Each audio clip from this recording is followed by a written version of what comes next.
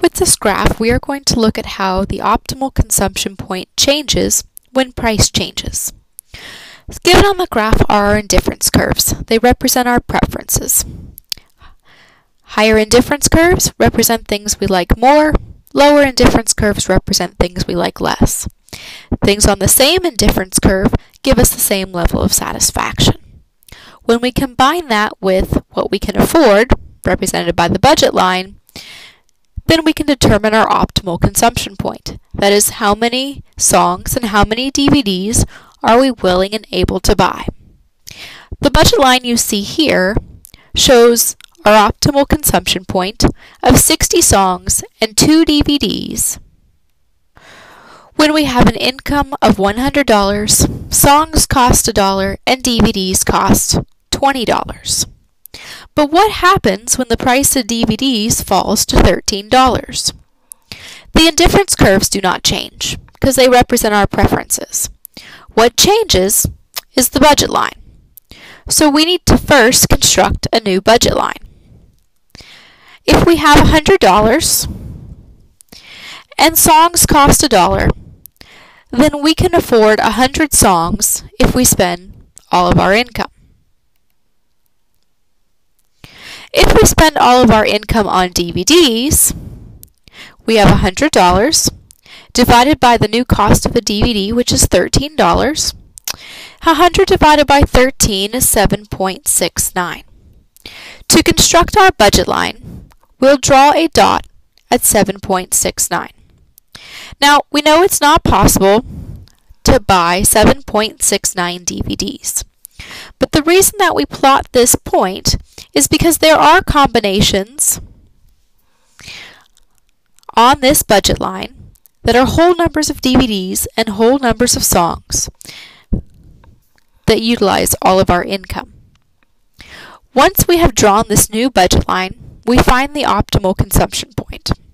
That is, we find the point that uses all of our income to maximize the value to us.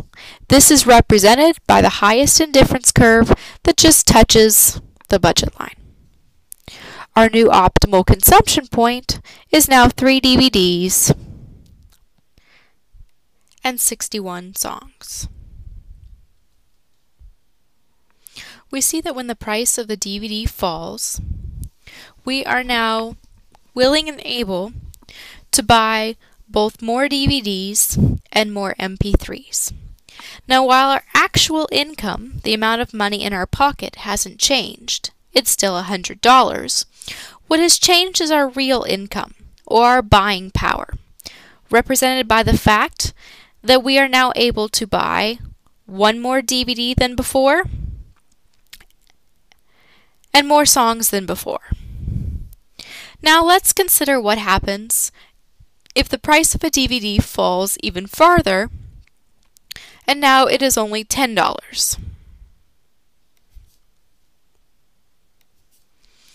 Again, the budget line will change, indifference curves will not.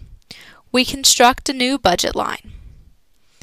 At $100 of income, we can still afford 100 songs if we spend all of our money on songs. If we spend all of our money on DVDs, at $10 a piece, we can afford 10 DVDs. The calculation for this is 100 divided by 10 is equal to 10. So we have our new budget line. And again, we want to find the optimal consumption point. That is, how can we maximize the benefits given the costs and constraints? So we find the new optimal consumption point. The highest indifference curve that just touches the budget line occurs at 3.5 DVDs and 65 MP3s.